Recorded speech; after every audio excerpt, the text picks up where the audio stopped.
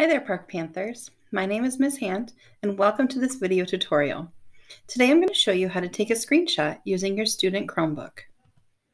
So sometimes a teacher might ask you to take a screenshot of your screen in order to show them what you're looking at.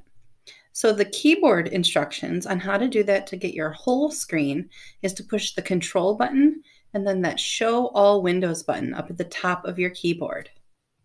So for example, if I wanted to take a screenshot of this web page for my teacher, all I have to do is hit Control and the Show All Windows button on my keyboard.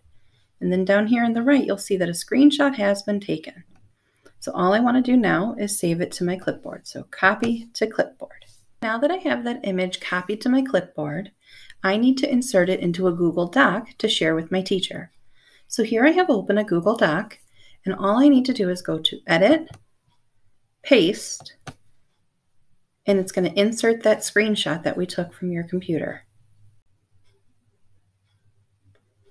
But what if I only want to share part of my screen with my teacher? Well, then you have to hit Control, Shift, and the Share All Windows key on your keyboard. So for example, what if I only want to share the top logo part of this website? Well, hit Control, Shift, Share All Windows button, and do you notice how the screen kind of grayed out a little bit? And look at your mouse icon. It looks a little bit different. All you're going to do is click and select the part of the screen that you want to take a screenshot of. And when you release, you'll notice down here it says Screenshot Taken. And then you just do Copy to Clipboard, just like we did before.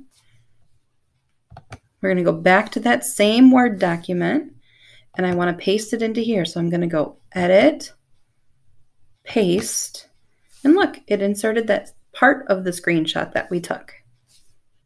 Thank you for watching this video tutorial. If you have any questions, please don't hesitate to email me at amy.hand@rusd.org.